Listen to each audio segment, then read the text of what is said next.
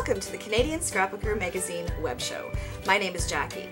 Stamping with Smooch. Ooh, Connie. She's got this fabulous technique to show you on today's show.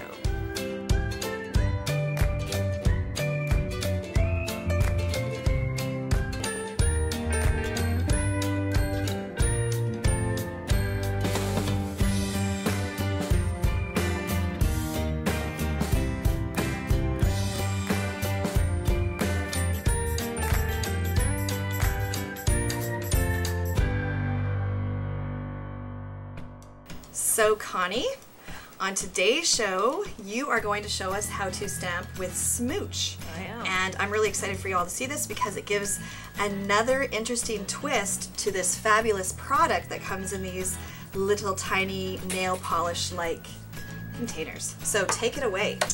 All right, what I wanted to show you is a card that I made using the Smooch ink instead of an ink pad.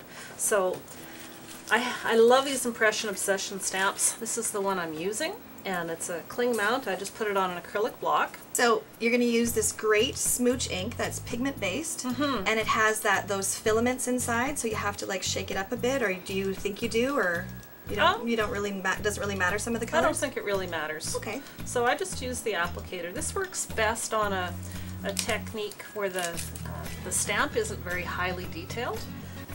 Where you want a nice, soft, kind of muted watercolor look.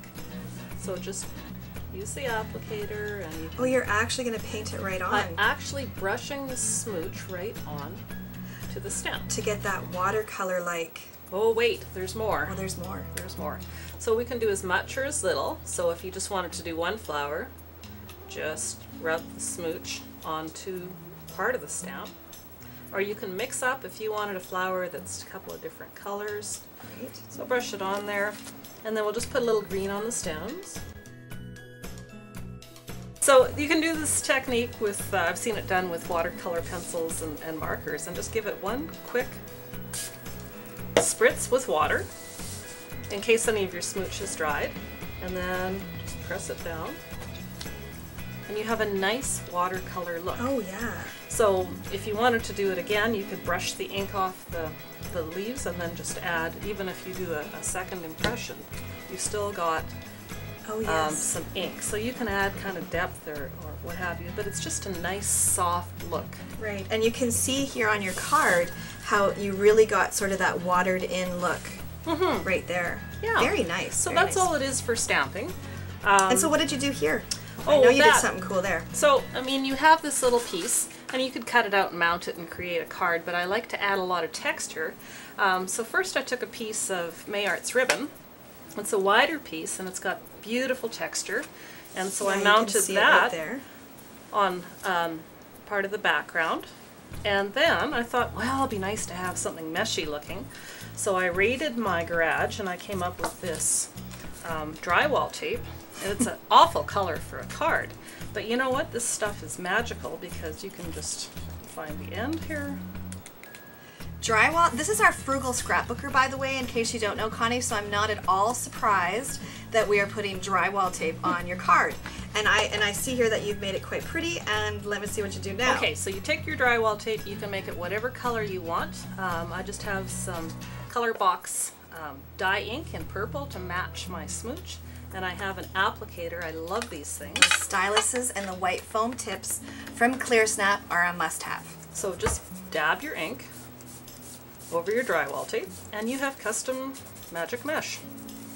And so you can just pick it up, you can trim it. Oh, just a second. Look at what you got left with. Oh yeah, or you could use it as a mask. That's pretty. You can cut it into different shapes. You could die cut it, or you can just use it as a base for your card. So and just lay and that on back. it's already sticky too, right? Yes. Yeah. It's repositionable. I'm not a drywaller, but yeah, cool. Yeah.